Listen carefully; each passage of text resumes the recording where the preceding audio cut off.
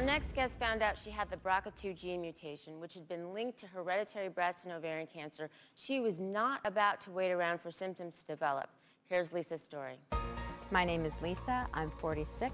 I was raised in a family of 10 siblings, and one of my 4 sisters, Mimi, last year passed away from a 7-year battle with ovarian cancer. My gynecologist just said, you know, with your sister's passing and your family history, I would strongly recommend and really like for you to go get this genetic screening. I went and got tested, and it turned out that I had the mutated gene, the BRCA2 mutation. I was shocked.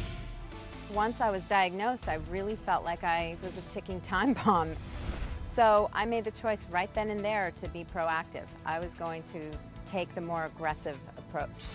For Lisa J, who's here with us, that aggressive approach was preventative surgery. She's joined here by reconstructive and plastic surgeon, Dr. Lisa Cassileth. Lisa J, tell me how you're doing. I'm doing great. Yeah? On the road to recovery. And how did you make that decision?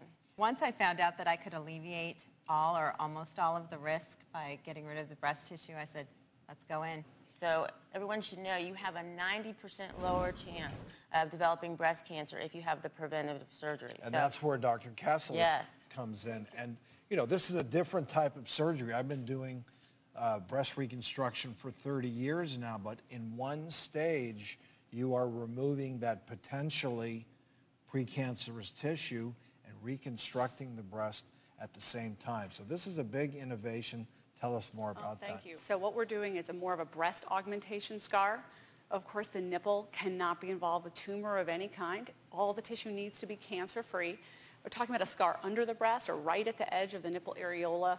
And you know, through that entire surgery, the whole breast is taken out and the implant's placed in one stage. So this is something women really need to know because it makes them want to consider preventive measures more than they did before. Because before it was such a traumatic thing. You're left without breast for such a long time. I think that's such a big issue. And you have to go through all that trauma. And I think a lot of women may be scared and don't want to go get things checked.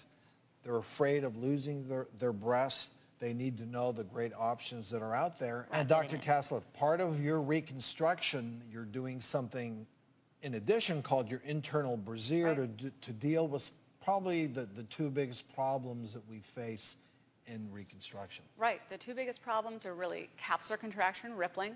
You can see implants through the skin, or you have a very tight-looking reconstruction. What we want is natural, and we want it to look like a pretty good-looking breast. So at the time of the reconstruction, I designed an internal bra, and it actually allows me to put the breast in the right place on the chest wall and have it look like the breast that we want. I think you have a piece of that tissue to show us how that works. I do. This is basically a mock-up of what the stuff looks like, and it comes in a sheet. Then I cut the sheet. Now this is something I cut more to fit your model. It goes at the bottom of the breast, and it actually becomes a 3-dimensional object. It holds it onto the chest wall.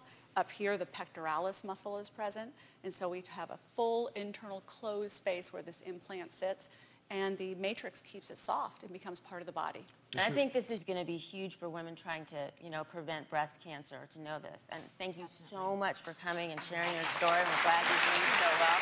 And thank you, Dr. Cassileth, for joining us and showing us new innovative things.